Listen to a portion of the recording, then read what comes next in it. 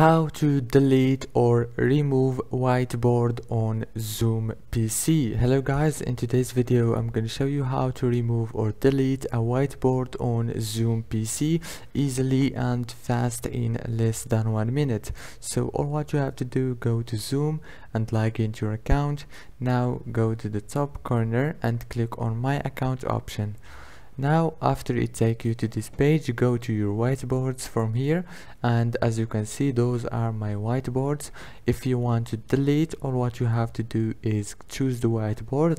I'm gonna delete this one, for example. Go here and click on those three dots and choose move to trash.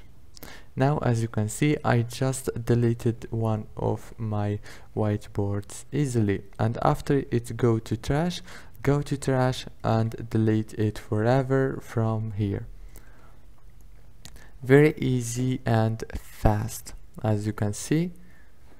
If this video was helpful, don't forget to like and subscribe, and thank you so much for watching this video until the end. See you later.